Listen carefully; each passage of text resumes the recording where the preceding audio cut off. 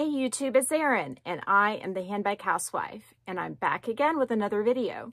In today's video, I'm going to talk about 10, yes, you heard that right, 10 handbag buying habits and realizations I have learned so far over the past several years. And I was inspired to do this video based on two videos by fellow YouTubers, one of which I'm friends with, Julie with Agent Bag Reviews, and the other who came up with the idea, and that is Dory Nicole. Now, their videos focus on 5 handbag buying habits and realizations that they have learned so far. But when I was making up my list, I came up with 10. I couldn't just stop at 5. I got to about 7 and I had to think a little bit harder, but I think that all 10 are genuine, real handbag buying habits and realizations. So we're just going to go with that. The first one, it is that I do not like extremely small bags for the most part. And let me define extremely small. I know that there's like little card holder bags and wallet on chains, and those are just out the window or out the door for me. I'm not interested in those. But when I say small bags or extremely small bags, I'm talking around the size of the Prada re-edition. It's a bag that I can make work. I can downsize and fit my stuff inside. And once I do, I really enjoy it. But in all reality, I don't do that all that often. And so for that reason, I do not need to buy any more bags that are this size. I have enough. Even though I do love them once I move in, I just don't want to move in that often. That said, I also don't want to sell them because they do have a place and a purpose. This size bag is great when you are traveling. This size is great for a night out when you don't want a big bag on your lap. I don't go out very often. My kids are both in sports, and so I find myself going out to sports for my social life, not going out to dinner with my husband. That may all change in the next several years. Both kids will be out of the house likely in 4 years, and I may have to reevaluate what size bags I prefer. But the extremely small bag, the one I have to downsize to get into, is not it. I prefer bags that are more the medium size, the small/medium. A little bigger than small, but a little smaller than medium, and these are 2 examples. I can fit everything I need into this small Lulu bag, except for a bottle of Diet Dr. Pepper. And for my ideal bag size, I don't have to be able to fit that, although it is a nice perk. And I found carrying this Odeon Tote PM, which is on the bigger end of my medium bags, to be quite delightful, and the Diet Dr. Pepper does fit quite nicely inside of this beauty. So this is the bag size I like because I can move my items freely between these 2 bags as well as many others in my closet and not have to downsize or think about it, which makes switching up bags really easy. So speaking of switching up bags really easily, this is the next realization that I have learned. And it's that I pick bags for the day based on durability, size, and my jewelry and clothing that I have selected. And I picked this bag yesterday because I thought I was going to a parade. And so I could wear it crossbody, it would fit everything I needed, and this one will hold a Diet Dr. Pepper. And I really like to have a drink on me, especially if I'm at an event like a parade that's going to take a while. This is the Keepa in the Monogram Eclipse by Louis Vuitton. And it is a fabulous size bag for travel and also for every day. So I would definitely classify it as a medium bag. And for the parade, I was wearing black with a gray jacket. And so color-wise, this bag worked perfectly. And then I feel like the gunmetal hardware pairs nicely with silver or white gold jewelry, which I also had on and still have on today. The next handbag realization, so we're at number 3, is that I feel like I am at max capacity in my closet. I have about 85 handbags, and honestly, I like it better when I have about 10 less.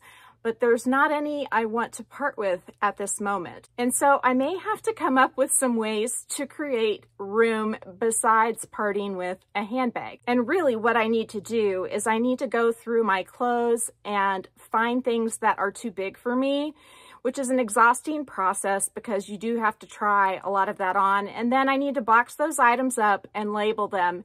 And by doing that, I'm going to create more space and make being in here more of a happy place. And this is one of my happy places to be. And so I definitely need to declutter a bit. And that is the third realization that I have come to, that when you get too much, you need to either sell, donate, whatever you can do to decrease the amount of stuff around you so you can enjoy what you have left at the end of the day. The fourth realization is that, yes, I do have a shopping addiction, and it's heavily focused on handbags, but I wouldn't say that that is the only thing I like to shop for. I really like to shop for clothing and jewelry and handbags and shoes to a lesser extent. But let me just tell you, I will find a brand I like Z Supply or Hey Dude Shoes or Risen Denim, and I will start hunting on the internet for deals. And so when it comes to fashion and shoes, that's sort of what I do. I like to hunt for the deals. And the same is true for handbags. I like to scroll the Facebook pages. I like to scroll Yugi's Closet. I like to scroll Fashion File, eBay, to a lesser extent now eBay. If you haven't seen my most recent video on eBay, I will link it down below. But there are lots of places I like to look depending on what I'm looking for. And sometimes I'm in the mood to look at clothes, and sometimes I'm in the mood to look at shoes or jewelry. Most of the time I'm in the mood to look at handbags. One of these days, hopefully, I will get to the point where I don't want to look at handbags anymore. And when that day comes, I will let you know. So tying into that, like I said, if I find a brand I really like, with regards to clothing or shoes or handbags, I like to search for deals. And anymore with handbags, it is so hard to buy luxury handbags full price from the boutique for me. I mean, there are some exceptions. For example, the Speedy 20 from Louis Vuitton in the canvas prints, this bag sells for essentially retail on the pre-loved market. And so I would much rather have a brand new from boutique Speedy 20 than buy a pre-loved Speedy 20. People a lot of times will part out the strap, and you can certainly do that after you buy it brand new from the boutique and get a deal on this particular bag that way. But in the case of my Odeon Tote PM, this bag, it wasn't even available to purchase it brand new by the time I found it. And because it wasn't a super popular bag in the tote style, I was able to score this for a deal. It was, I think, over 30% off of retail, and it was in like new, pristine condition. And so I've talked about the fourth thing being that I like to get a deal. I will buy from the boutique in some cases, but when the price is so much lower to buy it pre-loved in like new condition, I would so much rather go that route. That said, let's move on to number 5. Number 5 is I really only want to buy pre-loved bags that are in like new, pristine, unused feeling condition. I don't want to make exceptions for any bag. I want it to be like new, period. And you can find those bags if you search for them. And so what I do to find those bags that are like new and pristine and don't have odors or corner rubs or stains inside is I ask lots of questions of the seller, if it's an individual seller on eBay, for example. And I also make sure to read the pre-loved website's descriptions thoroughly. And one of the reasons I like to shop with Fashion File so much is because I can contact a sales associate or a personal shopper with Fashion File, and they will send me as many pictures as I want of the bag. They'll send me video. I think they even FaceTime you. I think they've done that with me, but I can't remember. Usually I'm happy with just the photographs, and I will ask them to call me sometimes so I can ask them just the general use feeling type questions that I want to know that's hard to describe in a text scenario. And to all of you sellers out there, I would just encourage you to be as forthcoming and as honest as possible about the condition of the bag that you are selling. I always try to do that when I sell things because I don't want to have anybody want to return something that I sell to them.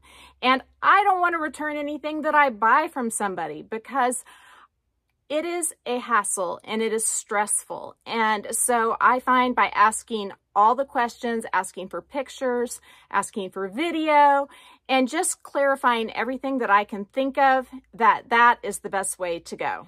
I think I'm at number 7 now. I've sort of lost track. And number 7 is that Louis Vuitton is my favorite luxury designer brand. I would say that Saint Laurent is second, but I don't get excited about adding more Saint Laurent like I do about adding more or different Louis Vuitton.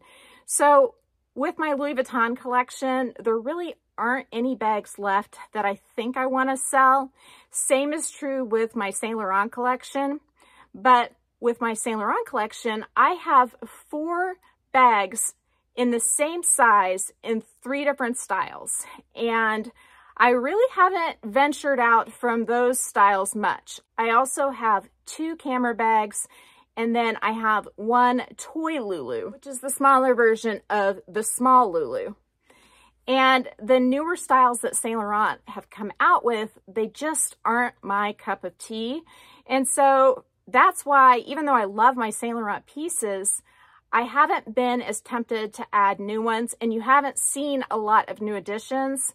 There is one exception, and you're going to find out about that very soon, but I don't want to spoil the surprise. With Louis Vuitton, however, I find when I am combing the pre-love market that sometimes I find a style like the Palace BB that went out before I ever started looking at Louis Vuitton seriously, or that I didn't know about or pay attention to, and I get so excited about that. And so for me, a lot of times the pre-loved Louis Vuitton bags, I get as excited or more excited than whatever is new in boutique. So I don't feel like I have to have that newest thing. And the prices for Louis Vuitton in boutique right now are insane.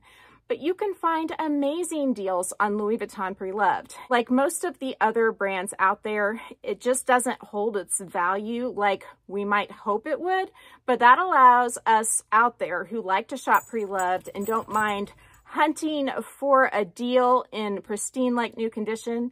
It means that the world is our oyster and we can find some amazing bags like new for amazing deals. And I think that's why with Louis Vuitton that I get so excited about looking and seeing what is out there. My favorite contemporary brand right now is Dress Up Your Purse. And so here is the Paris 15. My favorite size is this one. There's also a Le Petite Paris 15 that is similar in size to the Pochette Métis East West by Louis Vuitton. And then I also absolutely love the Mini Boston bag. And this is my 7,000 subscriber giveaway. So if you're not subscribed to my channel, I have less than 100 subscribers to go before I'm going to announce the rules for this giveaway. I've decorated this bag with a Louis Vuitton luggage tag and a chain, which are both going to be included in the giveaway prize. So my favorite contemporary brand, the one I wear the most often, is my Dress Up Your Purse bags. And these are the 2 styles that I love. I love the Togo leather. I love the durability, the feel of it. They just feel so luxurious. Now, I'm not saying I don't love Coach and Marc Jacobs. I do, but I have more of these bags than I do Coach or Marc Jacobs, and I wear both of these styles more than I wear those other 2 brands. So that's how I determined that Dress Up Your Purse is my favorite contemporary brand, at least currently. So I think we're at number 9. If I have missed one and I finished the video we may just not count that. But I think I've reached number 9, and that is that I'm really trying hard to only buy wearable handbags, usable handbags, not ones that I am terrified to use, in other words. And that is why I have sold a bunch of handbags, including my Chanel medium large classic flap, my Capucines, my Twist, and my Lady Dior. I've sold all of those because I did not find those bags to be very wearable, and they were all gorgeous, and having them in my collection was such a treat. I really enjoyed buying each one, having it while I had it, and selling it whenever I was ready to let it go. And that is number 10. I get almost, if not as excited about selling as I do about buying. And yes, it is stressful, but buying is stressful too. Even if you buy brand new from the boutique, it can be a stressful experience because you can get a bag that has defects from the boutique, just like you can get a bag that has defects pre-loved. The difference is that if you're shopping online, you don't get to see that boutique bag ahead of time. If you're shopping with a sales associate, then you likely can. Pre-loved, though, you can see all the pictures ahead of time in a lot of cases. So sometimes that enables you to weed out bags that you wouldn't want to keep before you ever buy them. But yes, I get as excited about selling bags that I've decided I'm done with as I do about bringing in new ones. Because when I sell a bag, I get money for that bag. I clear up space in my closet.